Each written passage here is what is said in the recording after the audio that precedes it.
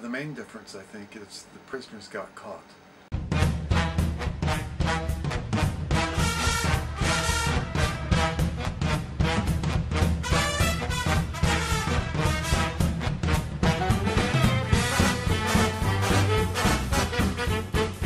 上個月我俾警察捉咗，係啊，我衝個紅燈，大家我點啫？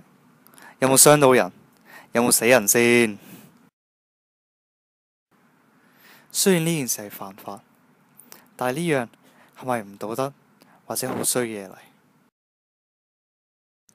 到底係咪所有嘢都好似童話故事咁黑白分明呢？係咪好人一定只有好嘅一面，壞人就淨係得壞嘅一面呢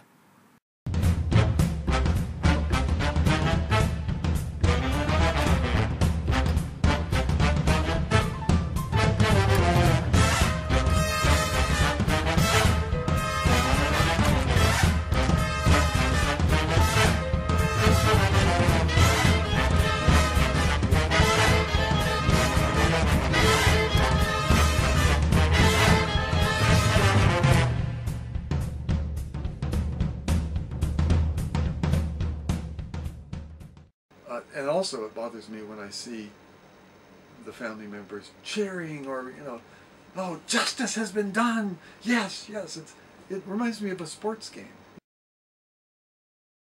好多時候呢，德邦咧好孝順阿媽嘅，咁咧對個老婆都好嘅，當然佢同出邊可能有情婦嘅，咁但係對啲仔女咧好錫嘅喎。The prisons, ostensibly, they're not really there to punish people. They're there to make people better. At least that's what they say.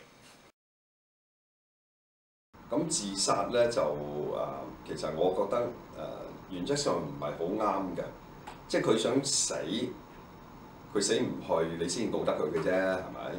咁你又要罰佢，因為佢自己想死喎，即係我覺得係唔係好合邏輯。但有啲罪人咧係唔喺鐵箱裏邊嘅，喺出邊嘅自由行動啊，但嗰啲都係罪人。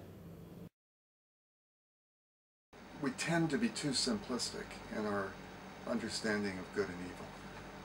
但係佢哋唔係因為做過一字兩字幾字可能壞事，佢哋係等於係一個壞人。